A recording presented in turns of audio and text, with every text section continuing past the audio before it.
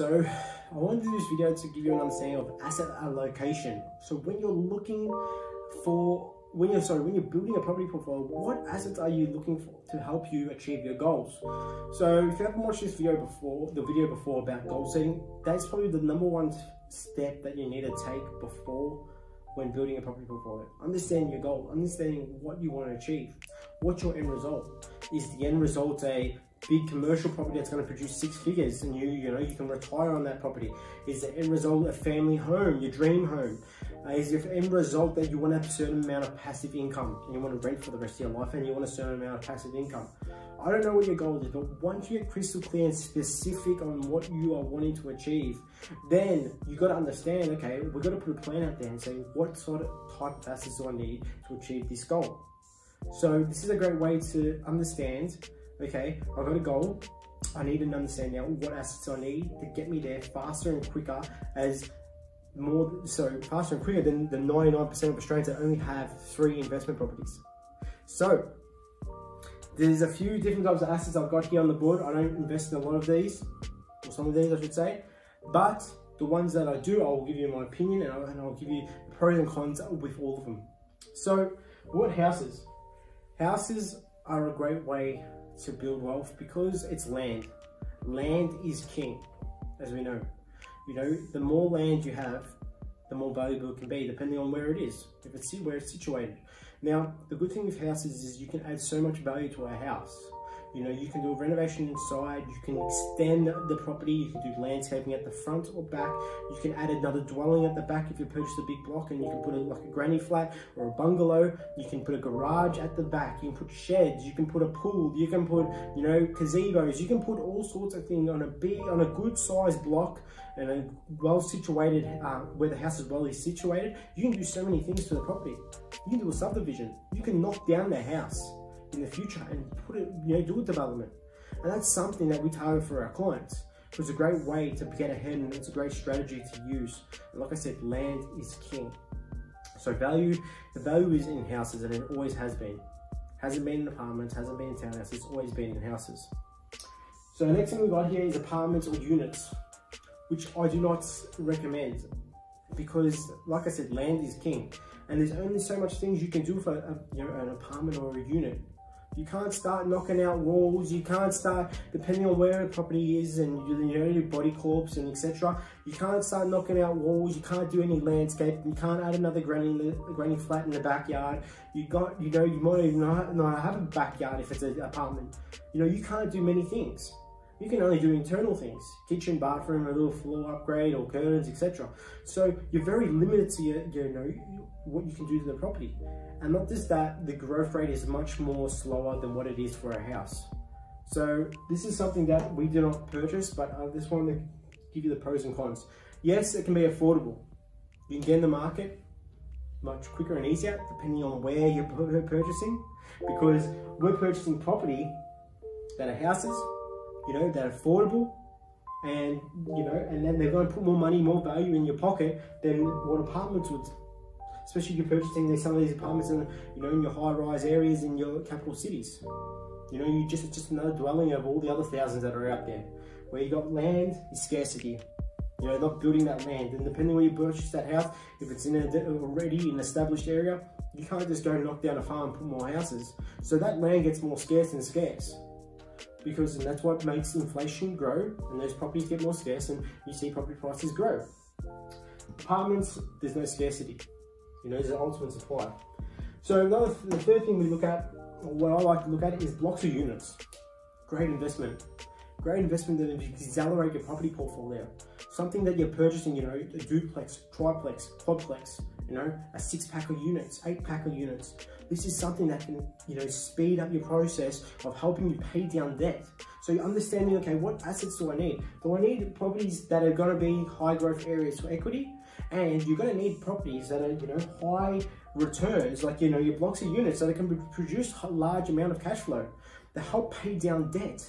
So when you're paying down debt, you're increasing, your LVR is dropping, but the income's coming in, your equity is growing. So these are great assets to just diversify and pay down your debt. You need different types of assets all in your property portfolio. You can't just get all houses because you'll get stuck. You know, houses don't produce large income. Now, over time, as you purchase a house and then it grows in value, of course, the income will grow as well, but it's not like a block of units. Or next thing like I like to touch on is commercial.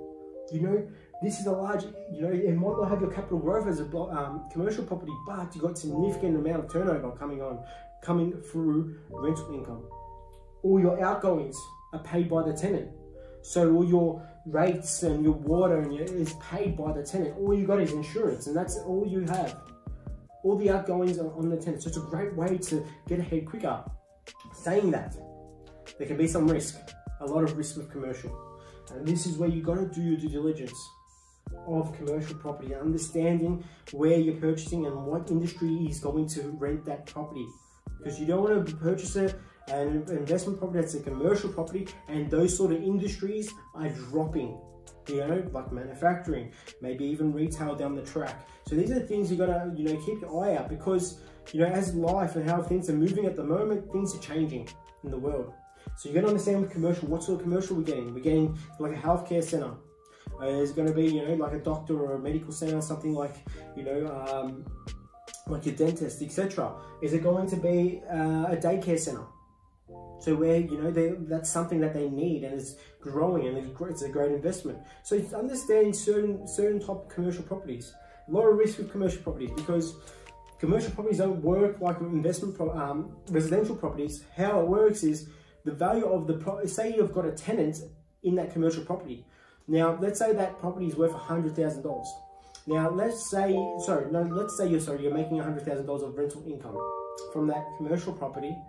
Now, let's say that tenant from that commercial property leaves and you got a new tenant, but you couldn't get the rental yield of $100,000 per year, or say rental income, I should say, of $100,000 a year. It's actually dropped down to $70,000 a year.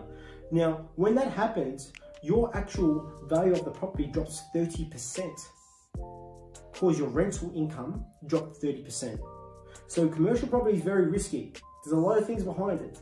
It doesn't work like a residential property. So you've got to understand, a great strategy to get ahead, but there's a lot of risk. Number 5, rooming house. So you got your DHS houses, you got your NWS houses, you got rooming houses. This for your public. Great way to get it, you know, have a large income. Now, this is something where they get a house, they put en suites and bathrooms and kitchens in a certain bed, in a bedroom, and they might turn that house into a 4, 5, 6 bedroom house, and every single bedroom has their own ensuite and has its own kitchen, has its own living and dining area. It's like a little mini apartment block. So it's a great way to, you know, if you purchase something like a house, you can eventually maybe turn it into a residential housing. So that's residential house, rooming housing. So it's a great strategy to use because you got large amount of income. Some of these rooms can get rented from $200 to $350 a week, depending on the, you know, facility and what sort of renovations, or, you know, so what sort of dwelling type it is inside. If it's very luxury or if it's very poor and cheap, it might be on the lower end. But it's a great way because you've got a property, you've done something like this, and it can produce a significant amount of cash flow. So it's a great strategy. Another thing you got, last one, is your townhouses, which I don't like because of body corp fees, and like I said, land is king. You can't add too much value to the property. You can't do many things. You can't do extensions. You can't do many things. So it's stuck like pretty much an apartment or unit block. Now, it's a great way, I guess, affordable if you want to get into the market and use it close to the CBDs. I'm not saying they don't grow in value. Not saying, you know, they're not a great investment, but I'm just saying, you know, your townhouse and your apartments and units are very limited to what you can do. And when you go start, you know, factoring in body corp fees and etc., and they go up over time, you know, that takes a lot of cash flow. I know some people that are paying $4,000 or $5,000 a year in body corp fees.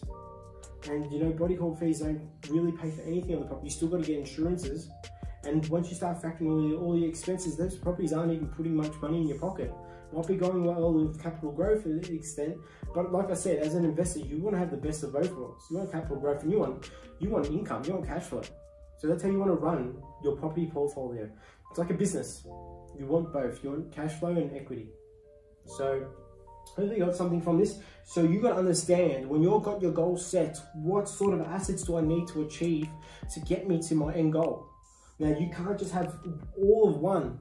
So you can't just go investing in heavily in unit blocks, because you'll get stuck, because you won't have maybe the capital growth. You can't just go investing in the houses, because houses aren't going to help you pay down debt. Now, you can't just go investing in commercial, because commercial is a lot of high risk as well. So you got to understand, how many assets do I need from each to help me get to my end goal? Because I need to pay down debt. I want to help, use that equity to go purchase the family home, or go purchase goods, or whatever it may be. I want the cash flow coming in, because that's my goal. I want to achieve a certain amount of cash flow. So what assets do I need? So for my strategy that I like to implement as well, I don't like to sell down my portfolio, depending on your goals, depending on what you're trying to achieve.